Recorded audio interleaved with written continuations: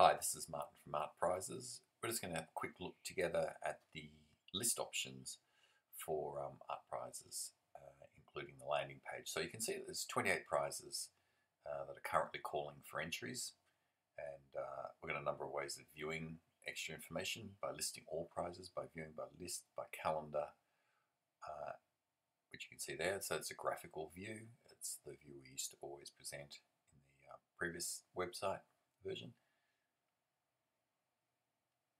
And then we've got the location view of prizes. So just sort of zoom out of it, and you can see there's a number of prizes that are calling in Australia currently.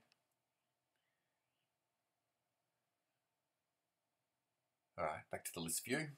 And in the list view, there's a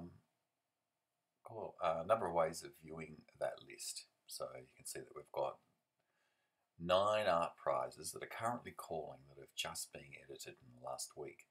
So although there's 28 prizes currently calling, this is a smaller set of those that have just updated their listing in the last 7 days. So essentially there's a whole lot of different views of the list of prizes that are currently calling, and I think you've probably got the idea by now.